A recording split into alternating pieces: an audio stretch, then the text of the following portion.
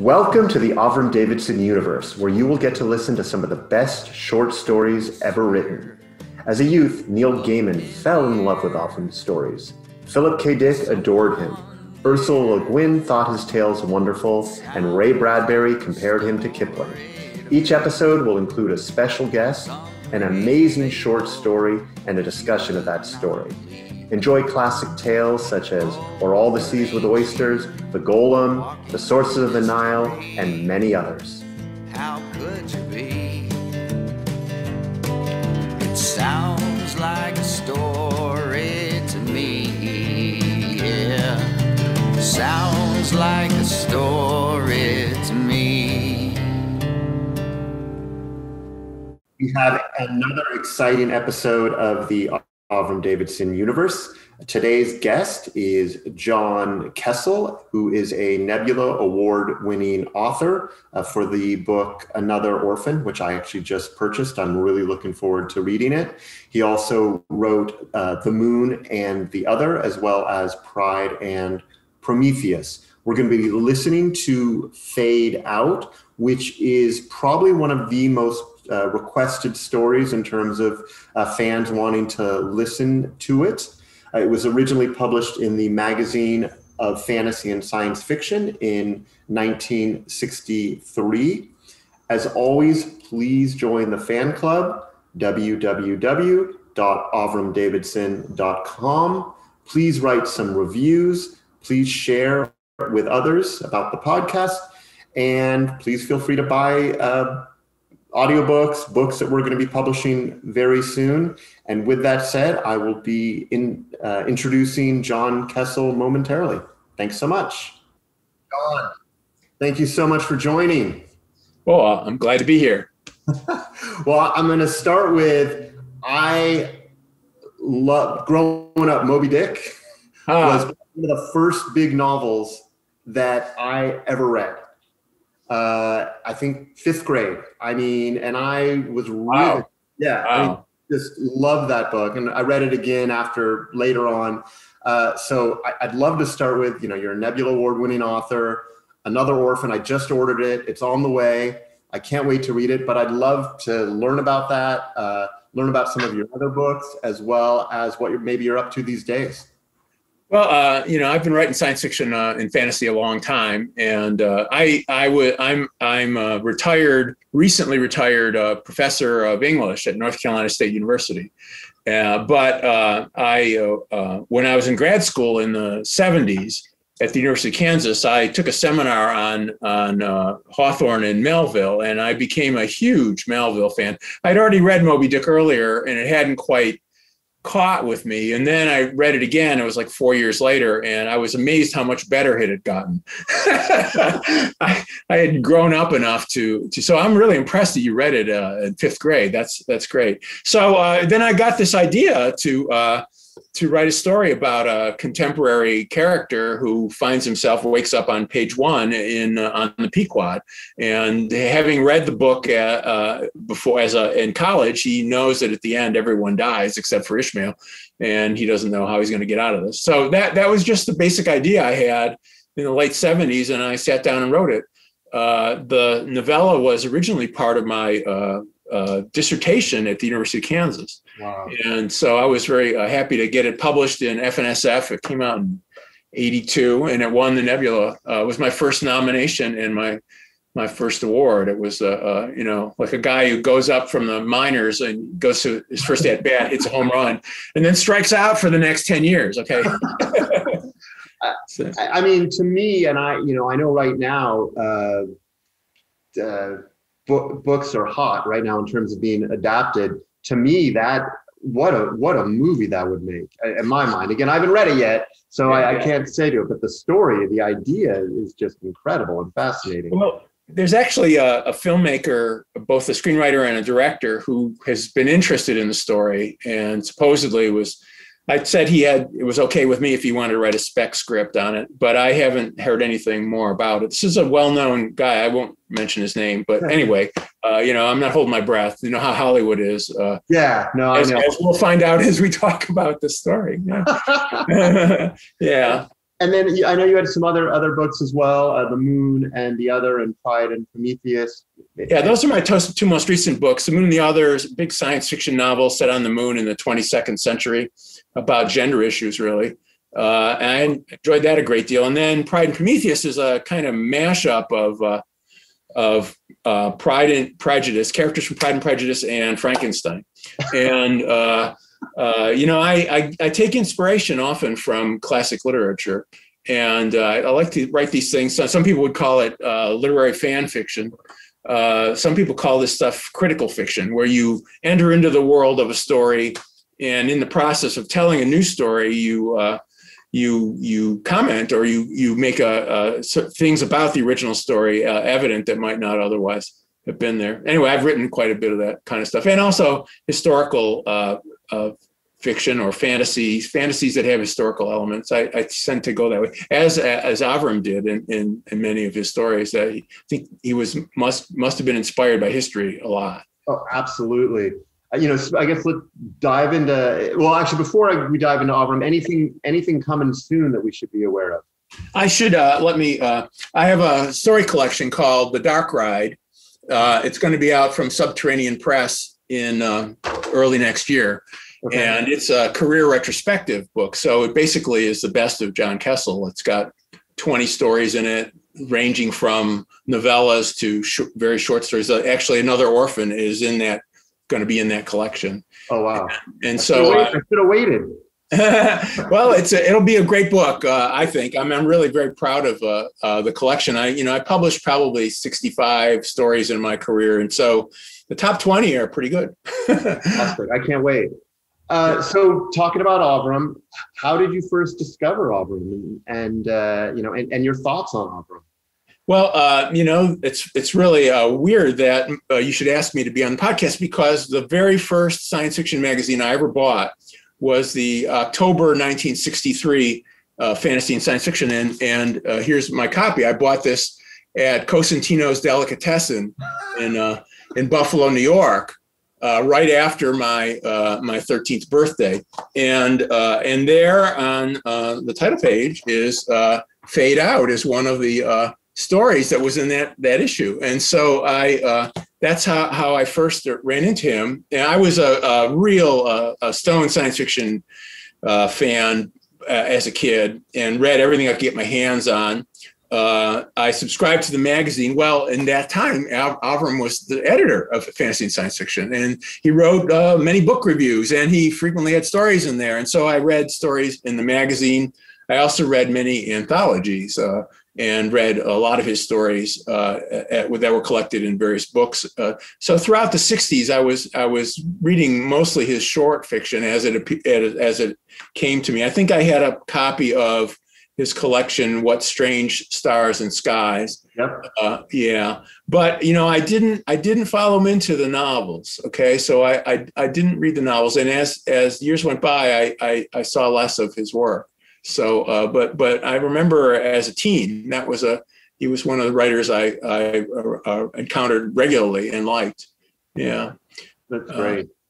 In terms, it's funny, in terms of the novels, I mean, he's obviously more well known for his short stories, and then Phoenix and the Mare is a very, very well respected novel. But there are a couple of unpublished ones that we're getting published that are incredible. So hopefully you'll have an opportunity to check those out. I should do that. Yeah, actually, one of the things I'm doing now that I'm semi-retired is going back and reading things that I just never got around to reading. It's fun. Yeah, yeah. So one of your favorite stories, I imagine, is Faed-Out. It is. I think when you asked me to be on the podcast, I said originally I was going to talk about a different story, and then I said, hey, you know what? What about the story Faed-Out? And I don't know that was originally on your list, but you said okay, and I really do like this story. Yeah. So it was interesting. There were stories that I had already done, and I have not produced What Strange Stars and Skies yet. So usually I'm following different anthologies. But I would say one of the most requested stories that people ask for on an individual basis, aside from the Where All the Seas with Oysters and The Golem and the ones that are really well known. Faed-Out is really popular. Huh. Well, go ahead. I mean, maybe it has something to do with the Hollywood connection, and it reminds us of. I mean, the character of Philip Farnell is sort of like actors we know that we saw in films like Bela Lugosi or rather Peter Lorre playing the henchman in old films, and it's an easy story to hook into. It seems to me. Yeah, no, and as I'd read it a while ago, and I was reading through things very quickly as I've been getting my arms around everything, and reading it a second time, and then listening to it, and then reading it a third time. It grew on me every single time. It does have depths that come out, I think, after you read it, when you know the plot and you know how it's going to end, and then you start to see these things that Avram was doing with the characters and the setting and the milieu, And now I don't know if we should talk about the story before we hear the reading or not. I say let's get into the story. Okay, and then we'll talk about it after. I look forward to that. Yes, let's do that. Let's go for it. 1 second here. Faed-Out. In an old brown house on Cherimoya in the foothills of the Canyon-Cut Range, which parts the valley from L.A., in short, in Hollywood, in between a chiropractic college which had no charter and the premises of an unfrocked rabbi who now practiced as a marriage counselor, lived Philip Farnell, world-famed star of stage and screen. P. Farnell was a lovable and God-fearing little man who was so far from chicanery in any form that he even mailed back to the general telephone system the occasional dimes and extra change which came his way in coin boxes. Nature, however, had endowed him with a ratty and evil face, surmounted by a bulging skull, sparsely adorned with hair and divided by a mouthful of irregular and jutting teeth. On the strength of the ancient and time-tested axiom, if life hands you a lemon, make lemonade, Phil had sought and obtained work as a moving picture and theatrical villain. Success on the peripatetic stage had been moderate and full of interest, but when in 1925 Philip Farnell first saw Hollywood, when he observed the great studios looming like cathedrals amid the orange groves, when he looked upon the palaces of the great stars gleaming alabaster and graced with cypresses, roses, and bougainvillea, as the villas and latifundia of ancient Rome, seeing the great people themselves riding by like the wind in their great custom-made cars, red, white, mauve, cerise, pearl gray, and shocking pink, he said a farewell to the footlights and the one-night stands, and even the occasional parts in New York successes. He turned up at the office of a reputable agent with his skills and his scrapbook, and within a week he was playing a disreputable sidekick to Noah Beery in a motion picture involving saloons, stagecoaches, and kidnapped school teachers. He never had more than a secondary role in a grade-A picture, but he often was the lead scoundrel in B films. Dishonest guardians, chain gang captains, corrupt politicians, the boss of the turpentine camp, the brains of the bank robbers. Between 1925 and 1950, Philip Farnell was employed in an average of 3 pictures a year. He was sober, diligent, amiable, dependable, and he had many friends and no enemies. He knew the great and mingled with them without being one of them. And it did not at any time occur to him to snub or be snide to cameramen or stage carpenters or wardrobe people or yes-men or writers or script girls. The wheel turned. Those who were low in 25 in 35 were often high, and vice versa. Secure in his many friendships and his own well-deployed, if modest, talents, Farnell was always in work. In 1950, the wheel made its last turn for him. The television was abroad in the land. The handwriting was on the wall. The doom of the B pictures was sealed.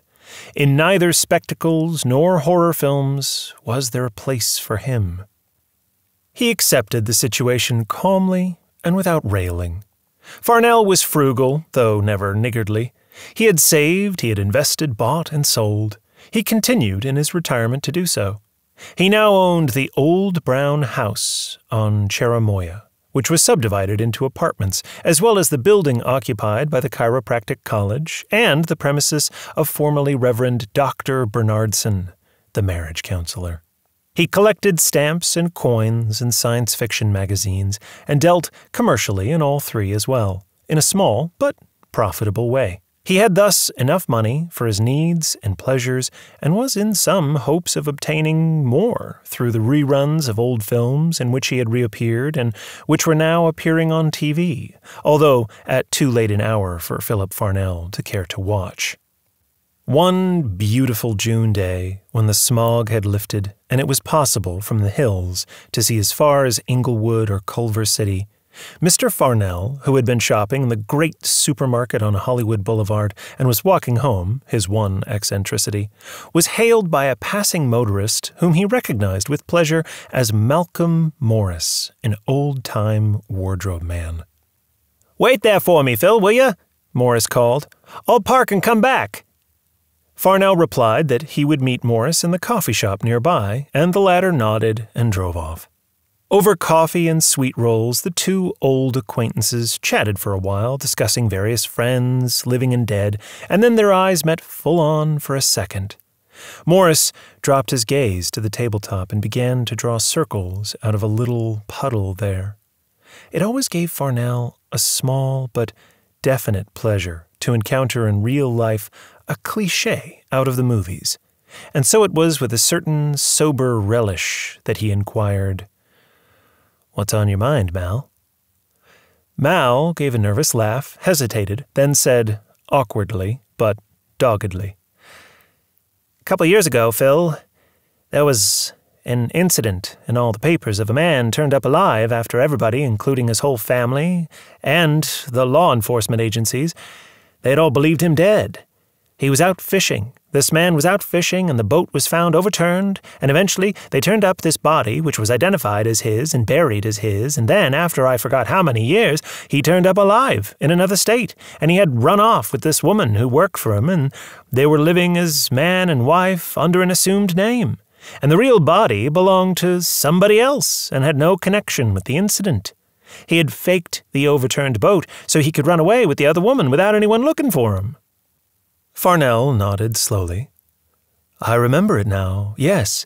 Didn't the insurance company try to get back the life insurance money they'd paid the legal wife at the time? How did it finally turn out?" Morris shrugged. "No idea," he said. "I just mentioned it as an example.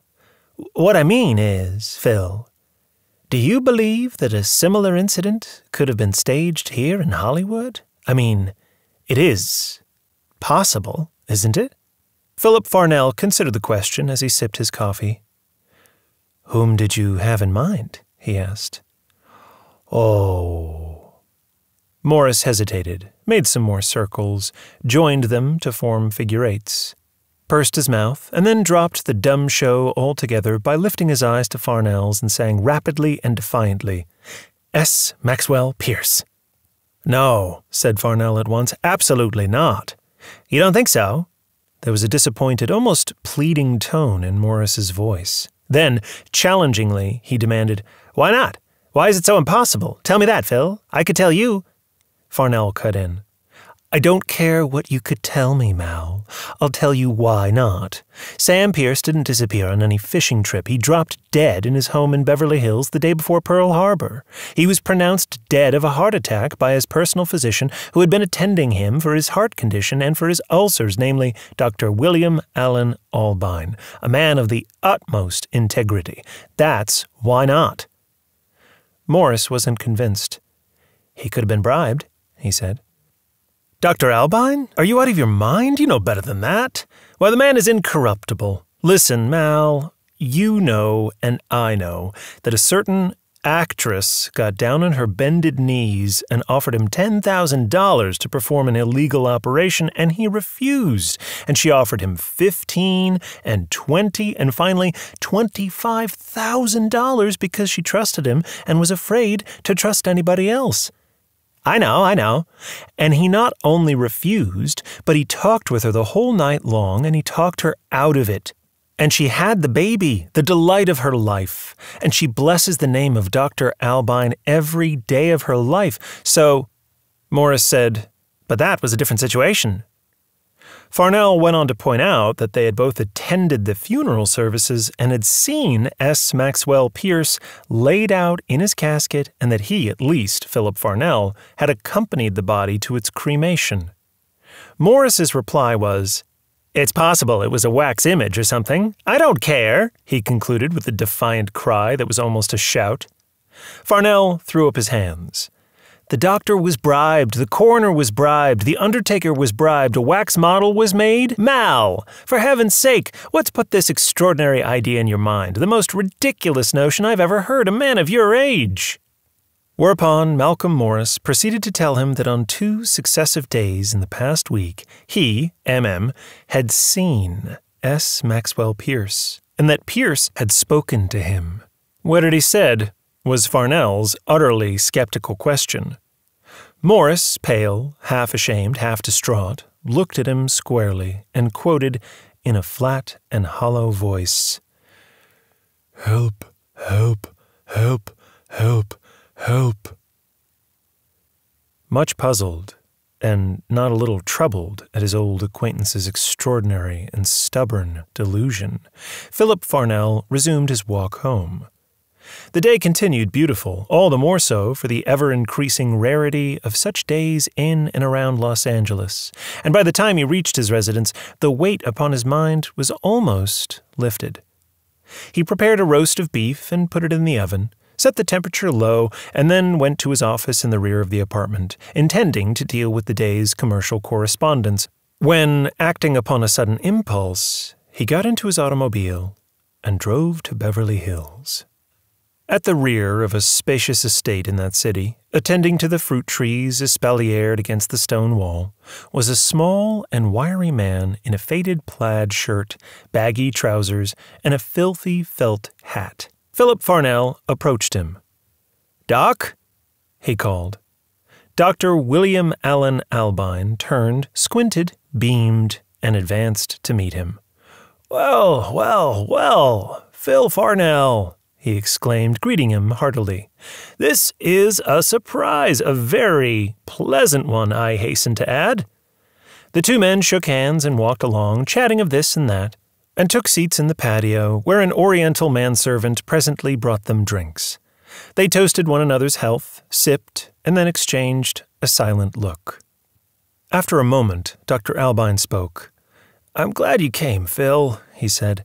"A great many of my old friends and patients do drop in to see me from time to time, even though I'm retired, and of course I keep busy, as I know do you. But if I'd been asked to name one individual out of all of whom I'd be most glad to see today, I'd have named you, Phil. I'd have named you. And you'll never guess why." He looked at his visitor, and although Farnell smiled his gratitude at the compliment, nonetheless a shiver passed down his spine. "You knew the individual whom I'm about to name, Phil," Dr. Albine continued, "and you were his friend, just as I had the privilege of being. To us, he was more than a mere figure of glamour, although far be it from me to deny the immense value of what he did in bringing that glamour into many otherwise drab lives, the public, but I mustn't make a speech. Anyway, I know you will receive what I'm going to tell you respectfully." He took another swallow of his drink without removing his eyes from the face of the guest, then removed the glass from his lips. "One of the advantages of being retired is that a fellow can catch up on his reading. It's just what I was doing last night at about 10 p.m. I was sitting in my living room with a glass of milk and an apple, and I had some reading matter with me. The lamp was on behind my shoulder, and the rest of the room was in darkness. I had finished looking through Time magazine, and after that I started browsing a bit in the current number of the Journal of the AMA. A man named Harrow has been doing some remarkable research at Johns Hopkins into those non-specific microorganisms, which so often masquerade as... But I don't want to bore you. You're a layman. I must have dozed off, and I woke up with a start. But you know how it is. I didn't at first realize that I was dreaming. I thought I was still awake. Dr. Albine told Mr. Farnell that he had looked up in his dream and saw S. Maxwell Pierce advancing slowly towards him with a perfectly silent tread. He had that gloomy expression upon his face which I'd seen there so often, the physician continued, sighing and shaking his head regretfully. And I was just going to say to him, "Oh, come now, Sam, you old croaker, cheer up," when suddenly it hit me, great Scott, this man is dead, and at that moment he spoke to me. Farnell said, "Don't tell me what he said, just tell me if I'm right. Okay, Doc?" The doctor, astonished, nodded his head, and Farnell repeated the words, "Help, help, help, help, help," imitating as best he could the flat and hollow sound of them. The color ebbed from Dr. Albine's face.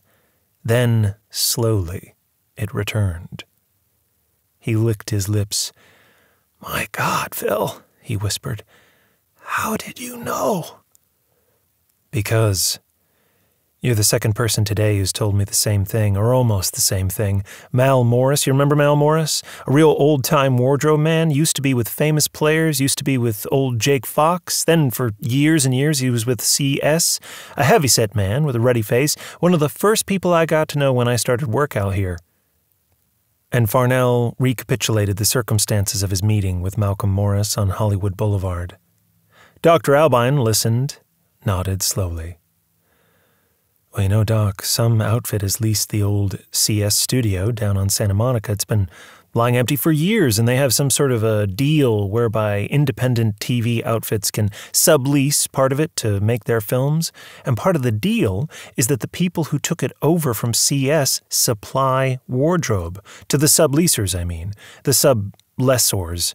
Anyway, Mal Morris was bringing some items out of storage for the shooting.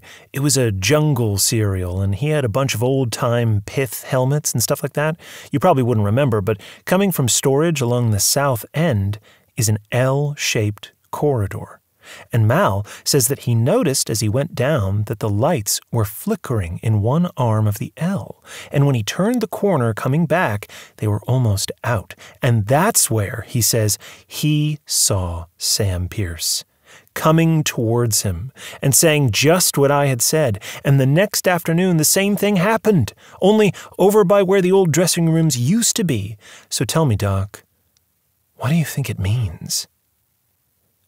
At first, all that Dr. Albine, who had been physician, friend, and counselor to the great and near great among the stars during the golden age of Hollywood, could do was shake his head. Then he muttered something to the effect of, "Extraordinary coincidence," and then he sat silent for a space of time. Philip Farnell broke the silence. "Doc," he asked, "what did Sam really die of?" Albine's benign and wrinkled face turned savage behind his gold-rimmed spectacles. "I'll tell you what he died of," he said, almost snarling. "He died of overwork. Worn out at 39. Isn't that a fine commentary on our so-called modern civilization? He died because he was paying alimony to 2 ex-wives, and the only way he could keep up with the payments was to borrow from his agent, and the only way he could pay back his agent was to make one picture after another as fast as he could, with no time out for rest or recreation or leisure or the finer things in life. No wonder he had a heart affliction. No wonder he had an ulcerated stomach. I tell you, Phil, in California a husband has no rights, which an ex-wife is bound to respect, and in my opinion, it makes a mockery of our fine old Anglo-Saxon legal system." With these cutting words ringing in his ears, Philip Farnell reflected, not for the first time, upon the unhappy story of Dr. Albine's sole venture into matrimony. And he did not say a single word, but shook his head. Farnell drove back home pensively and found that his married sister, Mrs. Edna Carter, had arrived in time to rescue the roast from the oven, where he had completely forgotten about it, and had made sandwiches from it for herself and teenage daughter Linda. "You'd forget your head if it wasn't on your shoulders, Philly," was her greeting to him. He kissed the two women, mumbled an excuse, and sat down to eat, for, truth to tell, the untoward incidents of the day and the walks, as well as the ride through the clear air, had combined to give him an appetite perhaps somewhat keener than usual. After a while he said, "Edna, you remember Sam Pierce, don't you?" His sister threw back her head and lifted one hand. "Do I remember?" she cried rhetorically. "I will never forget him as long as I live. What a loss, what a tragedy, what a handsome man. One of the greatest actors of our day and age." "Oh, come on, Mother," said Linda in a scornful tone. "S. Maxwell Pierce was a ham, and you know it. He wasn't even an honest man like Uncle Philly." Mrs. Cutter said, "You shut your mouth," and glared venomously at her child. "Just because he doesn't talk with his mouth closed and scratch himself." P. Farnell swallowed some roast beef. "Why do you call him a ham, honey?" he inquired. "Have you seen any of his pictures in recent years?" Linda said that she had. The Dark Side of the Moon was on the Late Late Show. "What a bomb," she said. "Not just because he's pre-method, as Mommy seems to think I mean. Some of those real old-timey actors like Frank Sinatra are a gas. But S. Maxwell Pierce, phooey, strictly from Hamsville." It had been years since Farnell had laid eyes on Roger Sherman, and he was far from sure that the latter would consent to see him. The ease with which the appointment was made and the fact that it was set for the following morning surprised him. Even more of a surprise, and a sad one, was the inactivity he saw on all sides as he entered the offices of Cahan Sherman Productions in the so-called new studio in Culver City. He remembered when both the newer and the older CS studios were hives of industry, and although he had accepted that things were not with the silver screen as they once were, still, it was a surprise. The second surprise was what the passing years had done to Rod Sherman. The young lion of Hollywood, he had been called once upon a time. The account of how he had wrested control of the studio from Sam Cahan in the days when the latter was still holding back cautiously from total conversion to sound, flying his private biplane across the country and interviewing Miss Yetta Meredith, widow of Isadora Meredith, co-founder of the studio, and then immediately flying his biplane back again with her proxy in his pocket. This is the stuff from which legend is made. But time had wrought many changes in the one-time young lion of Hollywood, and he now looked like a very old lion indeed, with hollowed eyes, hollowed cheeks, hollowed throat, and his nice leonine mane more scanty than otherwise. Little as Phil Farnell was prepared for this, even less was he prepared for the expression on Roger Sherman's face. The head of Cahan Sherman Productions glared at him, baleful, menacing, and hostile. Farnell felt taken aback. "I'm waiting," said the movie magnate. "I am waiting." Realizing that the man's time was valuable and not to be lightly wasted, Farnell plunged right into his narrative. "It's about S. Maxwell Pierce, CS," he said.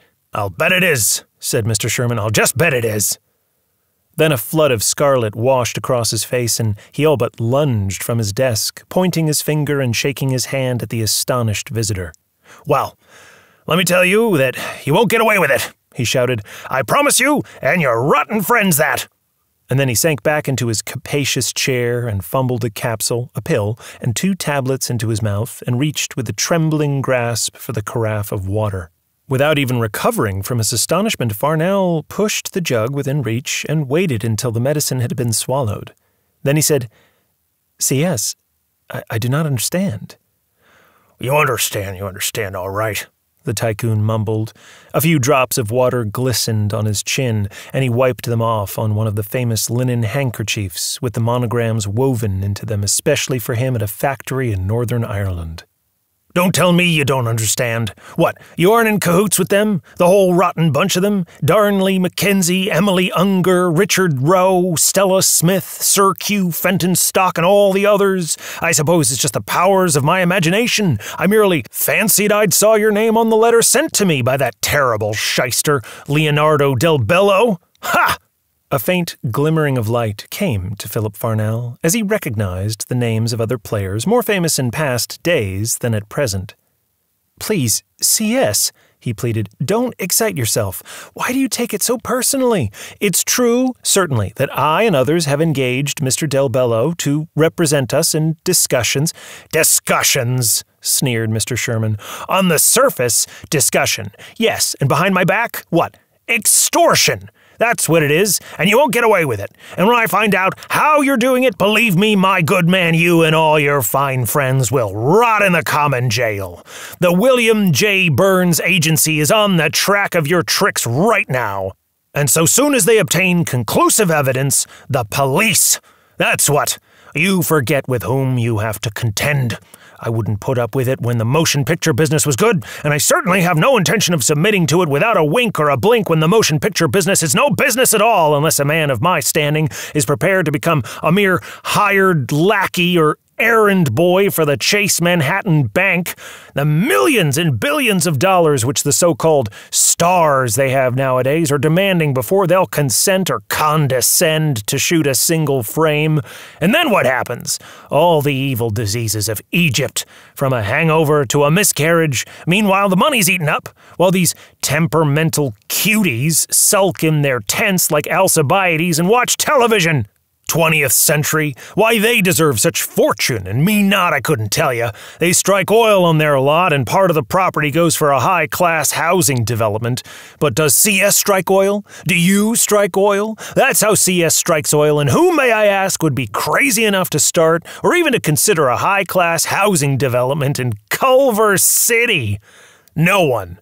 Meanwhile, the costs continue and the debts mount up, and the little shtickle income from renting the old studio on Santa Monica wouldn't begin to cover it. So what happens? I rent a few of the old films to television as an experiment and a desperation. They catch on. An offer is made to me by NBS for all the old films in our vaults, an adequate sum of money for the years of service and aggravation which I've given to the industry, and it would enable me to settle with my creditors for 100 cents on the dollar and end my career honorably, and have a little peace and pleasure in the few years left to me by our Father in heaven. So then what happens? Barely pausing for breath and a fresh sip of water, the head of Cahan Sherman continued, "I'll tell you what happens, as if you didn't know, you snake in the grass. What happens? Every surviving motion picture performer who ever played a bit part in a CS production hires that Leonardo del Bello, a money-hungry conniver from the word go, in the hopes that they'll be able to gouge from me a share in the money for the television sales and even the few rentals to the same medium. You know what this means, Mr. Philip Farnell?" Farnell lowered his eyes from a photo portrait of the late S. Maxwell Pierce, which, among those of other stars, both male and female, adorned the walls of Mr. Sherman's still lavish office. "Why, Mr. Sherman," he said mildly, "it seems to me that all it means is that all of those who helped create a picture will be able to share in the profits. We were paid, true, don't get me wrong. I'm not complaining that we weren't paid well enough. Maybe some of us were really paid too much. But we were paid for moving pictures intended to be shown in moving picture theaters. Television opens up an entirely... A dangerous calm descended on the Lion of Hollywood. A faint smile began its tracings on his distinguished face. "My friend," he said softly, "let me explain to you. You are proposing to open the dike in order to irrigate certain fields of land. You think the water will flow here, it'll flow there, it'll flow exactly where you want, and it can be arranged just that way. No. No, my friend, not so. A flood is a flood, If the actors obtain a share of the proceeds from television sales and rentals, then everybody will obtain a share. The producer, he began to count on his fingers, the director, the assistants, the cameraman, the music arranger, the costumer, the carpenter, the electrician, the wardrobe man, the makeup man, the script girl, the salad cook and the commissary, the guard at the gate. Everybody. Literally everybody. So with everybody obtaining a share, what is left? Bubkiss. That's what's left. Goat droppings. I'm sorry you obliged me to use such a coarse expression, and CS Productions dissolves into bankruptcy, so you can understand my position. But what, and here he began to shout again, about your position? Sabotage, espionage, extortion, terrorist tactics, and you have the nerve to come in here and tell me that you're here about S. Maxwell Pierce yet? Shame! Shame! Ghoul! Vampire! To use the form and the voice of your old friend, you're not ashamed? I'd just like to know how you did it. Why you did it, that's obvious. To blackmail me and to squeeze your rotten ransom money from our depleted coffers, it's obvious. One single picture we've got in production, and it hasn't cost me enough heartache, that bitch, Mephiwide Evans. No, $2 million, a modest little sum at today's prices. She stoops to conquer in modern dress, as if you didn't know, you terrible person. The mogul's phrases came rapidly, abruptly, his chest heaved. And into at least half the scenes we've shot, you and your rotten crew, ruined, right over the scenes, like double exposure, that fink you hired to masquerade as S. Maxwell Pierce comes walking, and his voice all over the soundtrack, help, help, help, help, help, help, help. This time it was Philip Farnell's turn to reach with trembling fingers for the carafe of water. It was Luella Parsons' column, confused beyond correction, but mentioning both Pierce and Farnell and spelling their names properly, that brought Duty Michael John to the old brown house in Cherimoya. She sat in the living room of his apartment, suntanned, healthy, and ill at ease. I suppose it's only natural that you were interested, he said, also a bit nervous, considering that you and Sam were such good friends. He'd been keeping me for years, as well you know, bless you, Phil, she said. Good friends, yes, I guess we were. He would have married me, too, if I hadn't been for Irma and Dorothy. At least, that's what he always said, anyway. I don't know. I just don't know. I never did. However, her voice lost its uncertain note and became brisk. This happened over a month ago. She rummaged in her purse, brought out a piece of paper, unfolded it. But I didn't understand it at the time. Mrs. Mulberry told me at the time. Mrs. who? Philip Farnell squinted, leaned closer. The burden of the entire affair was now weighing down on him. He would very much have liked to be able to get back to his Burmese airmails, his Rix dollars, his complete collection of Gernsback amazing, his business block and Chatsworth, and the other familiar items which had occupied his time before all this. Mrs. who? Mrs. Phyllis Marbury. She's a very well-known sensitive, Phil. I got to know her at the Spiritual Center Church at Cahuenga Boulevard in connection with our Friday night Dutch suppers. And Phil, I want to tell you, she is marvelous, simply marvelous. There isn't a thing to which she can't turn her hand. What she's done for the bedridden and the shut-ins, she can sing, she can paint, she has a pilot's license and a black belt, and her work with handwriting has attracted worldwide attention. Farnell felt himself utterly lost. All he could say was, "Go on." It was over a month ago. There were only the three of us, Mrs. Marbury, Laura Bender, and me. And it was at my place, Phil. You were never there. I had to give up the bungalow, Phil. It had too many memories. I live in a court in Boyle Heights now. Well, it was about 8 o'clock, and suddenly it seemed to have gotten very quiet, and I looked at Laura, and she looked at me, and then we both looked at Miss Mulberry, and we saw right away that she had slipped into a trance. So I very quickly put a pad of paper and 2 pencils right by her hands. The soft lead Eberhard Faber Mongol 480, the kind she prefers, you know. Curious soft noises began to escape from the parted lips of the sensitive, but her hearers, knowing that they would never develop into coherent speech, wasted no efforts listening to them, but watched her hands instead. Old hands, strong hands, capable with maul stick and brush, capable with the organ and the judo hold, airplane controls and pots and pans, and now submitting to things utterly removed from any of those others. Hands grasping pad and pencils, hands writing. Farnell took the sheet of yellow paper handed to him, put on his glasses, and began to read, or to try to read. He looked up. "Duty, are you trying to tell me that one person wrote all of this?" "Do you think I'd lie to you, Phil? Laura and I saw it. Of course, you have to understand that she was just the medium whereby those who have passed beyond communication with us." "Go on, Phil." "No, well, just let me read this." His voice died away. In a clear Spencerian hand at the top of the paper, someone had written, "Mother, mother, mother, dearest mother," and had broken off abruptly, without even a trace of the final R. Immediately succeeding this, an entirely different handwriting began, small, cramped, bearing down heavily, quite incomprehensible. Farnell, looking at it in dismay, was not even sure that it was English. He was certain only that it was very ugly, and that, whatever it meant, it did not mean well. It vanished in a swirl of lines, as if there had been a struggle to seize the pencil. After that was a space of about an inch, followed by an address vigorously written, "Mrs. H. M. Stevenson, 1327 Franklin Street, Riceboro, PA," and the words, "Hi, Pipsqueak." Hank and Bucky. The bottom of the sheet was subscribed in a large, uneven, and faltering script. "Our Federal Union, it must and will be preserved." And over this, on the slant, was something else which Farnell could not make out. He looked up, met her eager glance, shook his head. "Means nothing to me," he said. "I'm sorry." Duty Michaeljohn gave a wordless exclamation, tapped her finger excitedly on the yellow sheet, then clapped her hands to her forehead.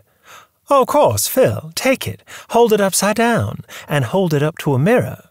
That one over there. Go on, Phil." Farnell obeyed. He saw reflected his own face, those irregular and ugly features which had been his misfortune as a boy and his fortune as a man. Many thoughts went rapidly through his mind, but he forced his glance down to the reflection of the paper. All the writing was reversed and incomprehensible, and then part of it jumped suddenly into almost clarity. He tilted the paper until the slanting words were straight, then jumped, startled, his breath hissing. The woman came up behind him. "There," she said. "Now do you see?" "Yes," he said. "I can see it now." "Duty, help, help, duty, help, help stop them, or no peace for me, darling D. Flicks, no, I've got to fade out. Help." His quick and frightened respiration was the only sound for a second or two. Then Duty said, "We called up, that Mrs. Stevenson, and she said everybody else used to call her husband Henry, and she was the only one who called him Hank, and Bucky was the name they had for their little child before it was born, only it didn't live. And she started to cry. Duty. But she managed to tell us that his nickname for her was Pip. Duty. That the veil of oblivion should be lifted to no better end than to exchange of domestic trivia or the proclamation of obsolete political slogans seemed suddenly intolerable to Farnell. Duty, this is Sam's handwriting. She seemed surprised at his surprise. Very quickly, she said, "Yes, of course it is, Phil, and I finally figured out what it means, don't you see, Phil? I figured out what it means. He wouldn't appear to me, Phil. He wouldn't want to even faintly take a chance of frightening me. So this is what he did, you see?" She chuckled faintly, fondly. "He never was much of a speller. Faedout. That's one mistake he always used to make. And he was probably in a hurry this time, too, because who knows how much time he had, if there's any such thing as time as we know it, there. Don't you see, Phil, Sam wasn't just a player, a mere mummer. Sam was an artist. Sam was an actor. He had, such a tremendous talent, and he didn't use it in the movies. He couldn't use it in the movies. He was typecast, and he couldn't escape, and he needed money. He always needed money. Irma and Dorothy and their alimony. And so he let the studio push him into one piece of tripe after another, and that's the reason. She stopped abruptly. Looking away from Farnell, she said in a lower tone, "That's not the reason. It's not the whole reason. He loved the rich living and the big house he lived in and the big houses he visited in and the big cars he drove. He loved the fine fancy clothes he was always buying, and he loved the stupid crowds at the stupid premieres. Every few months, another premiere for him, because every few months there was another picture." Philip Farnell looked at a photograph in a gold frame, showing the beautiful features of S. Maxwell Pierce. The star's arm was around Farnell's shoulders, and the latter was looking at him with an affectionate smile, which made his face even more than usually ugly, devoid as it was of even the minor dignity of villainy. "He was always talking of going on the stage," Farnell recalled. "I'm going to throw it all up, Phil," he used to say. "When this contract is up, I'm going to tell the studio where to go, and then it's New York for me. I don't care what parts I have to take at first or how hard I've got to work. Sooner or later, Broadway will give me the kind of part I want, and then, Phil, I'll be the happiest man alive." Duty Michael John nodded. S. Maxwell Pierce had told her the same things, too, told them to her often, and often with tears.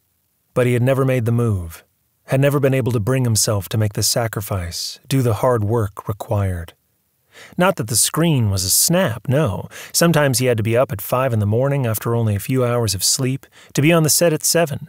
But once on the set, what did he have to do? Nothing. He just had to stroll through his lines, show his dimples, flash his teeth, take the girl in his arms, and that was it. "It was easier for you, Phil," Duty said. "Actors like you and Quentin Stark and Emily Ungar and lots of others, you looked on it as a job. You were round pegs and you fitted comfortably into round holes. But with Sam it was different. He knew that he was prostituting himself and he hated it, but he went right on doing it. He used to talk about that one talent which is death to hide." Farnell nodded. "I know. He used to call it the real sin against the Holy Ghost." And then Pierce had died, worn out at 39. But at least, Duty said, at least he was at peace, at rest. Until they took his old pictures out of the vaults and dusted them off and began showing them on TV. Because, after he died, his popularity faded awfully fast. The pictures dated so quickly, the war and all.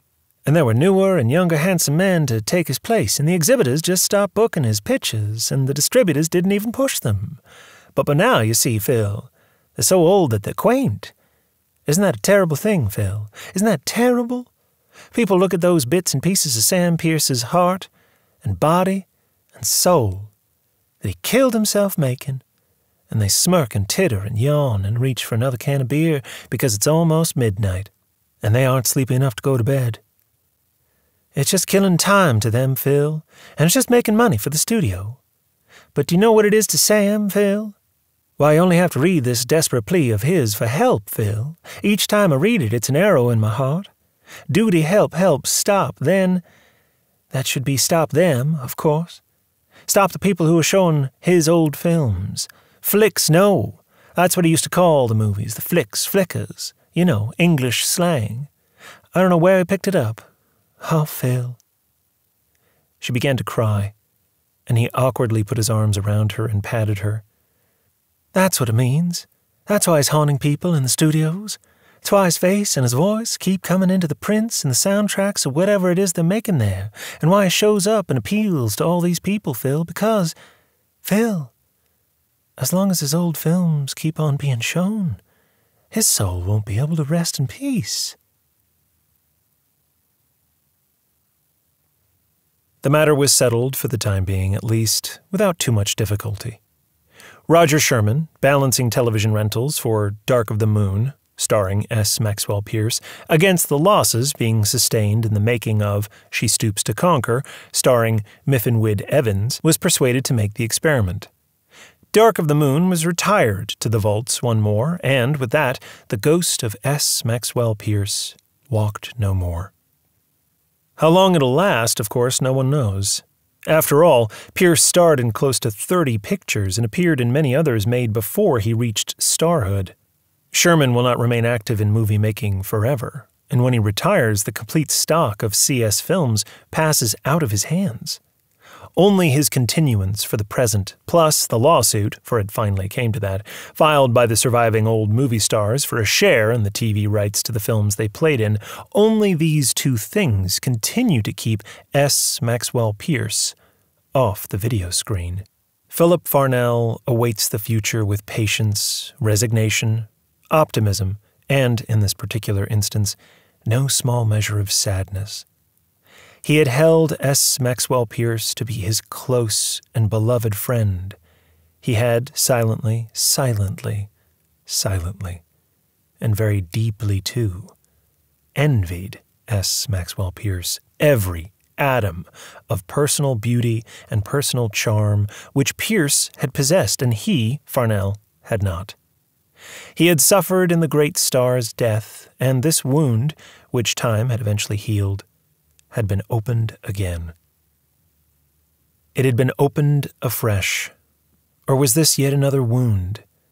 And it still pained, and it still bled. For Pierce's shade, drawn from the valley of death, had sought out friends, had sought out enemies, had sought out casual acquaintances, and even strangers. But it seemed to have forgotten, utterly forgotten, that it had ever known Philip Farnell. So what'd you think? Well, that story holds up. It really does. Yeah, and I love the ending, which is kind of a surprise ending, and and there's so many things in it that are worth thinking about or talking about. The milieu of the movie business, and of course this is written in the early '60s. So one of the things that strikes me in the story is the way it sort of is nostalgic for the old Hollywood of the big studios. And, by the early 60s, that's all falling apart.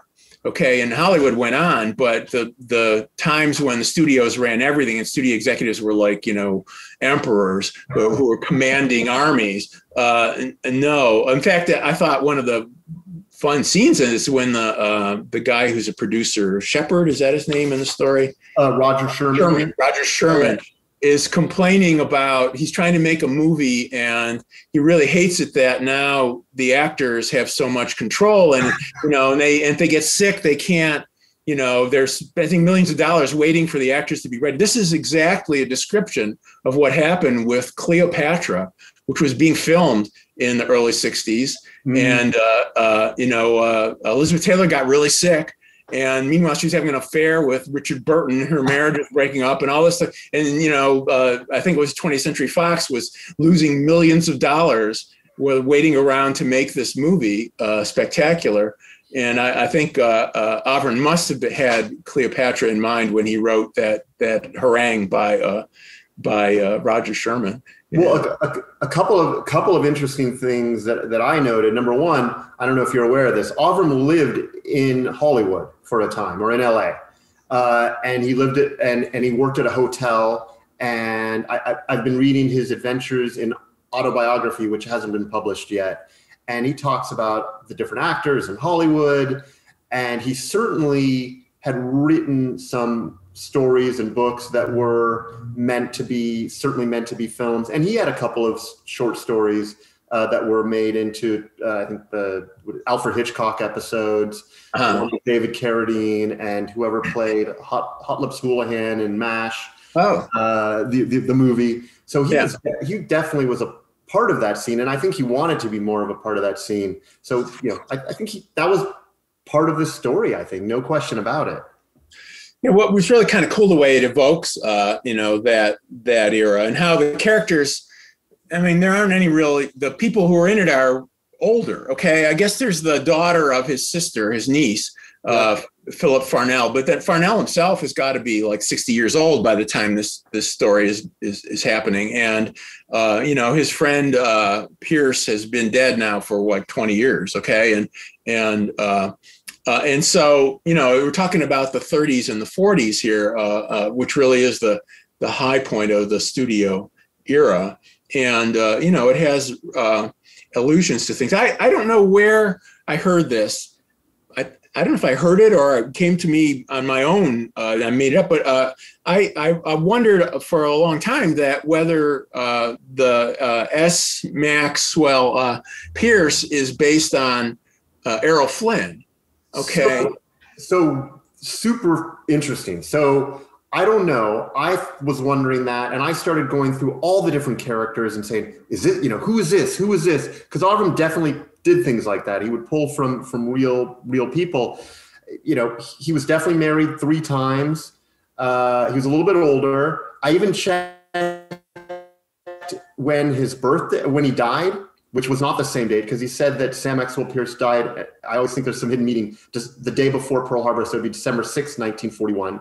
So I was like, we didn't die that day. So anyways, but it's possible, definitely, or it could have been someone else, or it could have been a number of people sort of merged together.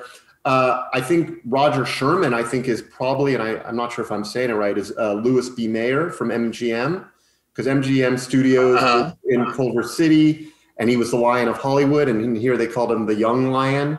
So I think, I'm not sure, but I don't know. Oh, and MGM always had the lion as their logo there. Right. At the front. Yeah. And Flynn, he lived, I think, till the late 50s. Okay. So he didn't die at the time of Pearl Harbor, but he lived, he drank and had sex with everybody in sight and was not really particularly engaged with doing great performances. He was a swashbuckler, and his stories were on the surface. And if he had any thespian ambitions, they didn't show in the films that he made, and they were immensely popular. Made a lot of money, made a lot of movies, and he sort of wasted himself. So I don't know if that's at all, but was in Avram's mind. But I thought it's kind of interesting to do that. Yeah, and it definitely. I was really trying to see if I could figure out who each person was, but I couldn't. I'd love if someone out there has some ideas, let us know. But I kept working at it. Part of the story that I felt I was fascinated about is it was really powerful too. I mean, there were powerful moments. Things like Philip Farnell, in terms of the very last sentence where it says basically, and I didn't notice it the first time, but Sam Maxwell basically Pierce forgot about him. Right. That was so sad. But to me, that's the heart of the story. To me, is the relationship between Phil Farnell and Pierce, which is really not spoken of a great deal. But by implication, the fact that Farnell knows all the people that are being visited by Pierce's ghost, and this feeling that he had. What the personal story is. Here's the other thing is that Phil Farnell, the fact that he was a character actor and he was born really ugly. He's an ugly man. Okay, he's not a handsome man. He's an ugly, and he played villains all the time. And he's so good. He's so good though. He's a good guy. He wouldn't even ever be mean to the script girl. Okay, he was completely humane. He's a mensch. He sends quarters. He sends dimes back that he finds. Right. And so he's been incredibly faithful to his friends and supportive and all this stuff, and lived a very modest but positive life. And yet he's the kind of character who is dismissed in the movies. Okay, and he's never a headliner. He's always a villain or the second henchman or something like that. And so, but he had this friendship. And so the final irony, of course, that Pierce didn't visit him, visited everyone else, even people who were like was a wardrobe guy who got visited by right. him, but not Farnell, who's supposed to be one of his closest friends. And this sort of it also hits me it's about loss. and about sort of the surfaces of things, the way they look versus what they're really like. Phil Farnell looks ugly. He's really decent. S. Pierce, Maxwell Pierce, looks handsome, okay, and dashing, and sounds like he's fundamentally hollow, okay, and he doesn't, Pierce didn't value that friendship, okay, and whereas Farnell did, and so it's sort of weird how if you have something like that where you have an unrequited love, where you care for somebody, and then you discover that you think they care for you, and then you discover, no, they don't. Wow, what a tremendous loss that is. So for a ghost story you think it's going to be scary, and there may be some scary moments in there, but in the end, it's not really a story that depends on scaring you. I think it's more about, touching you in the heart, about the sense of loneliness and loss and sadness that comes at the end. Yeah. Do you think that there is, and I was thinking about this, and you actually made me think of something else, which is, number one, do you think that there was a depth to Sam Pierce, though, or Sam Maxwell Pierce, in that he wanted to do things really that were meaningful? He wants to fade out. He wants to go away because he doesn't want people to see these awful movies. He wanted to go to Broadway and do things that were meaningful. Right. That's actually, I think, absolutely, that's the saddest thing about him, is that maybe he did have ability. Maybe he could have played Hamlet, okay? But no, he played these roles where he, what it says that he would walk onto the set, he'd kiss the woman and, be handsome, and that was all he had to do. And, there's a sense in which the Hollywood surface here is glamorous. And then underneath there are all these things that the story mentions that are not so easy, and they're human, but they're painful. Like the actress who got pregnant and wanted an abortion, and begged the doctor to give an abortion, and he persuaded her not to do it. Or there's divorces, okay, all that, and there's overwork and disillusion, okay. There's ham acting. These crappy movies that are on the Late Show. There's the decline of the studios. There's Pierce destroying his life with the high life. Someone says, I think, was it his mistress, says that he didn't want to do the hard work it would have taken to have real achievement as an actor, or the other way of saying that is maybe that Hollywood offers you so much if you're successful. So much, sex and money and drugs and alcohol and partying, that life in the fast lane, that it's easy to lose yourself, that's there. And you made me think a little bit about, even today, that we hear about actors all the time who are stuck in this cycle. Actors who are having to take, do 10 movies that they sign up for, and they're almost bankrupt. And yet we do all these movies over and over again, exactly kind of this sort of cycle.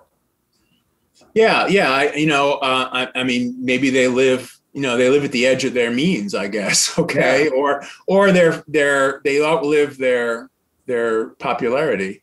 Okay. Maybe you're a young matinee idol when you're 25 or 35, but when you're 55, especially if you're a woman, it's a cruel business, and maybe some of the male actors last into their 50s and 60s, but there are ones that don't, that fade out, that are really big, huge names, and then they're forgotten. You brought up one other point. Just, it's very, very, very small, but I know Avram, in a lot of his writings, children always have a certain sense are able to perceive things that adults may not be able to perceive.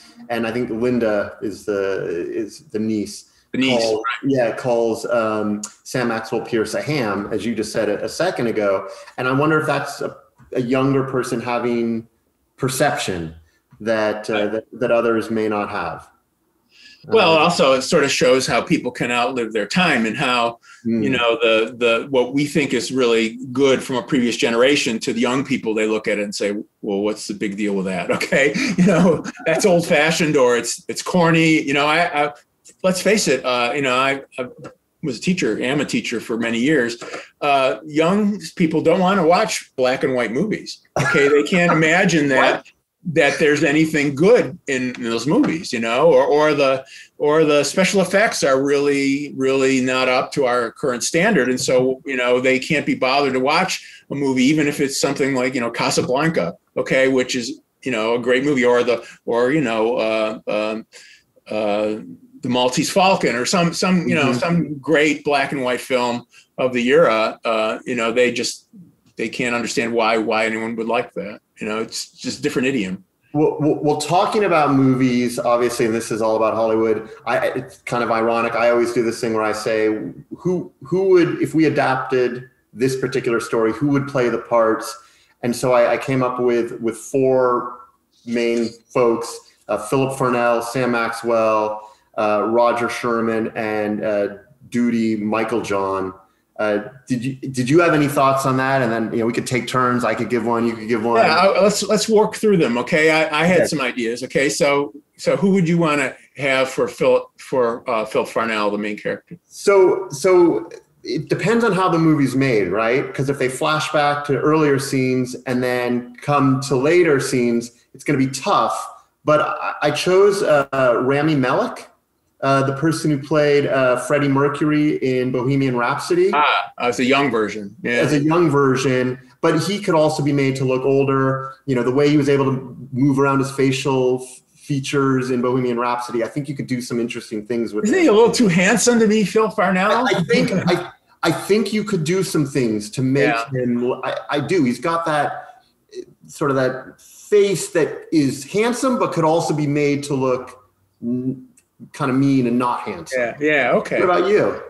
Well, I was going more with Phil as he would be in the story. So I'm thinking he's an older guy. So I was thinking, you know, my ideas were Steve Buscemi or Paul Giamatti, who are not classically handsome guys. Okay, but you know, you could see them being that character. Okay. Well, so I think what's the first one you said?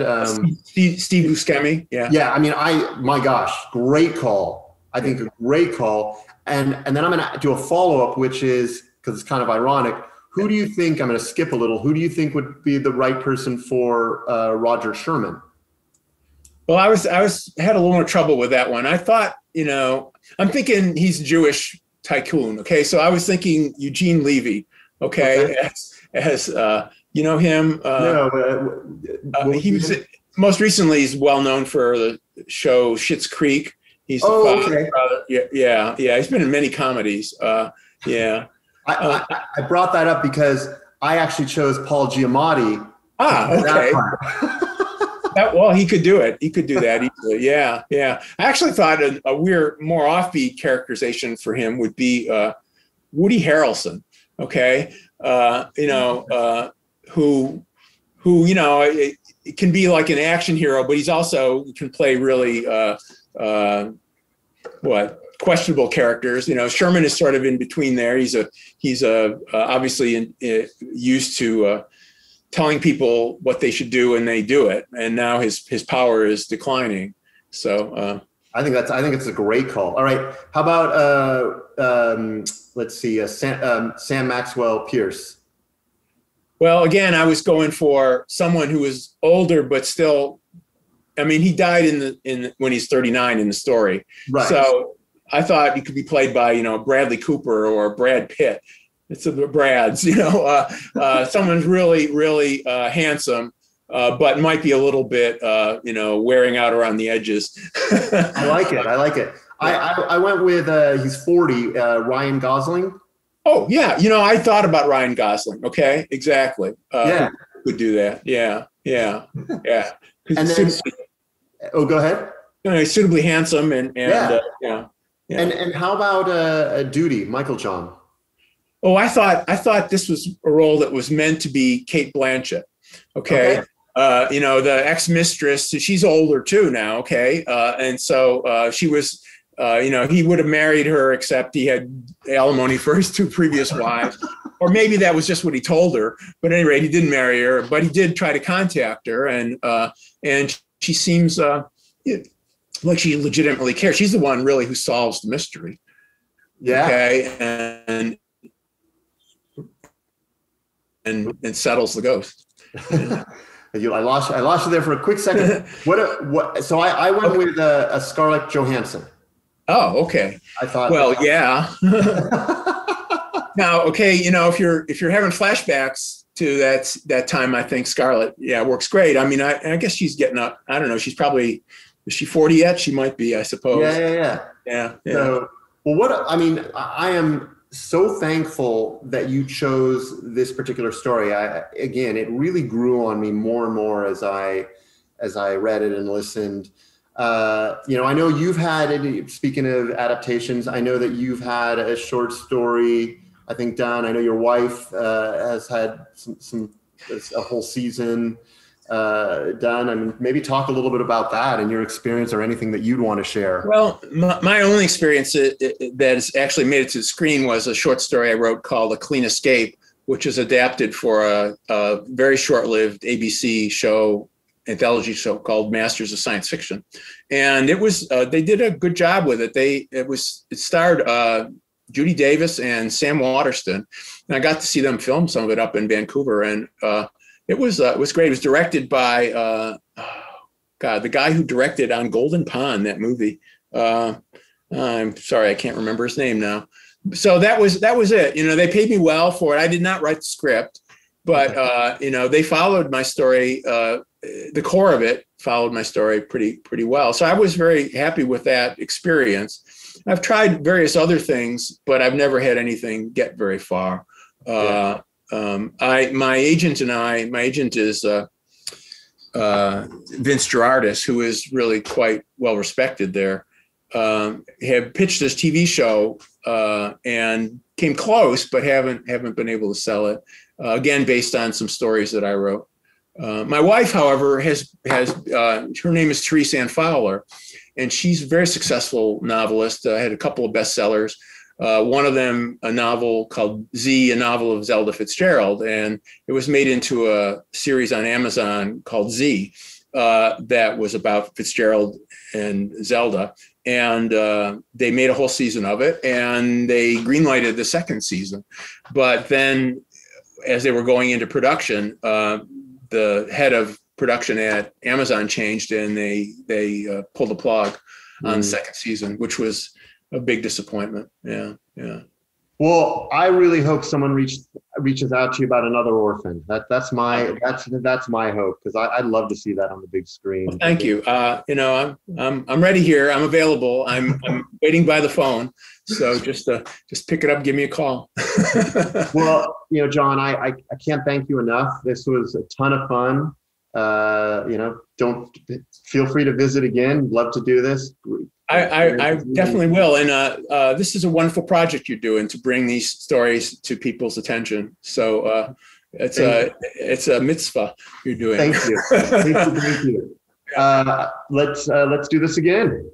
Yes. Okay. Take care. Right. Thank you.